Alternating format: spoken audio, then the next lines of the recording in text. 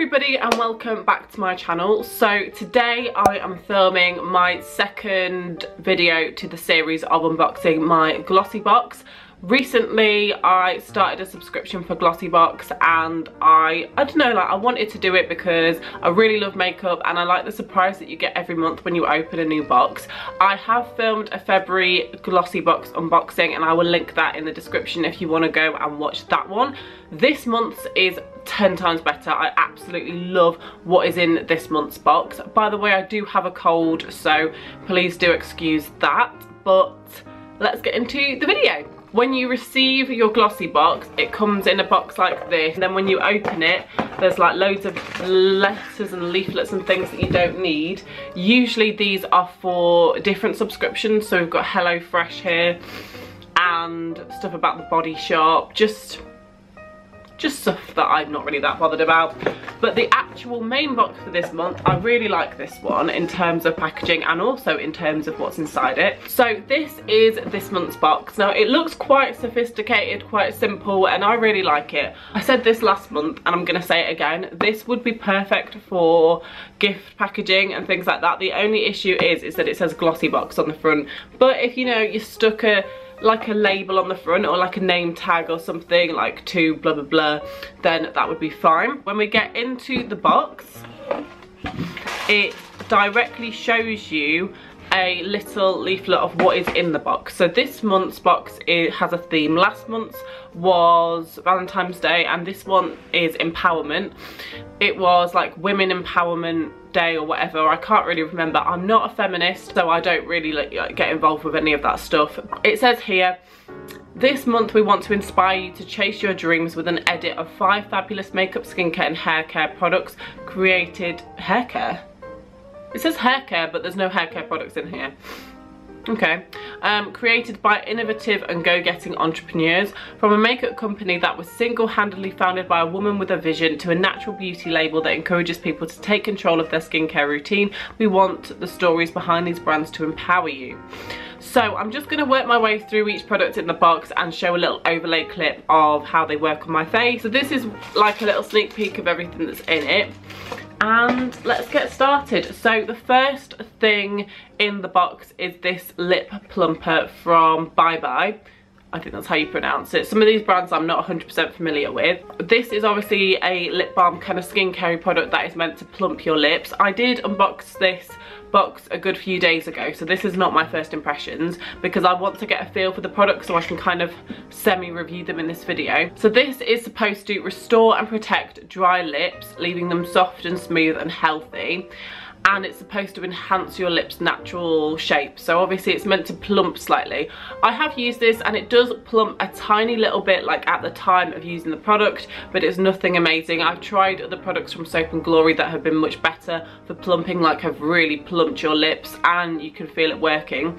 Whereas this doesn't work as well as that, but it's still really, really nice and moisturising. My lips were so dry this morning and they aren't usually dry. Like usually my lips aren't dry at all, but this has saved them. So I actually apply this before my makeup. I don't know whether I should use it at night in my skincare routine or whether to apply it before my makeup in the morning. It has 100% natural ingredients in it and it's vegan and cruelty free. And this retails for £9 and this apparently is its full size. And it says to apply a pea-sized amount. And by the way, to actually get any product out of this is so difficult. Like literally you have to squeeze it so hard.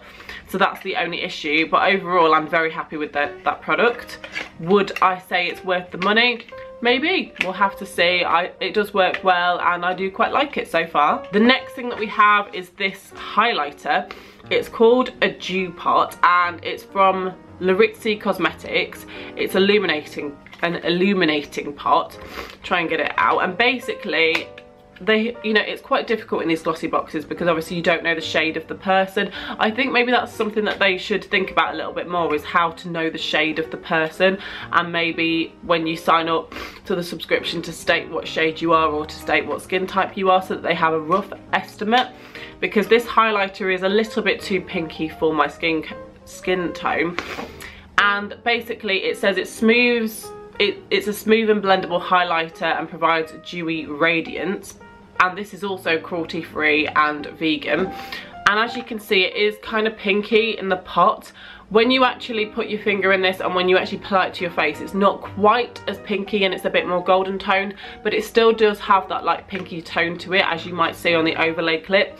And it's not too bad, it's quite subtle and it doesn't show up that much, so the pinky tone of it doesn't really come through that much, which is good. But then again, you kind of want it to show up because it's a highlighter, and this is £15.30 and this is its full size, so it's a bit risky because you know, I personally don't think it's worth the money. I apply it on top of foundation and concealer and before I do my powder, so I don't know, like I end up applying a powder highlighter on that as well. So I don't know, I don't personally think it's worth it, but I will still continue to use this because it's great to try new things. But if you're looking for a liquid highlighter or cream highlighter, this is probably not the best. It's more of a natural one. I think it's for somebody who likes to do kind of natural dewy makeup. I then have a setting spray. I always like to set my makeup after I've done my base and all the powders and like eyeshadow and eyebrows. I don't set my makeup with a setting spray after doing mascara or lipstick in case my mascara runs or anything like this. This one that was in the box is the Essence You Better Work Fixing Spray. It says it's gym proof, sweat resistant and anti-shine. I have only used this once before today, and I will have to let you know in the description box whether this works. So go and check the description box and I will let you know how well my makeup will last. Does it last longer than usual? Because the one that I usually use is this one from the collection. Yeah, the collection Primed and Ready Setting Spray. This is what I usually use, and this one is amazing. I've repurchased this 3 times, so we'll have to compare. In terms of initial application on the face, it's not very finely milled in terms of the mist. The mist isn't finely milled, and that's what I usually like in a setting spray, is when it kind of like just mists across your face and it doesn't kind of squirt loads of dots all over your face. So I do have to go in with a little beauty blender and just kind of blend that out and in, but it's not too bad. I've had worse. The smell of it's okay. You know, I've had some that stink of sick, which is very odd, but yeah, so we'll have to let you know in the description box how this lasts. And this is £3.50, so very affordable.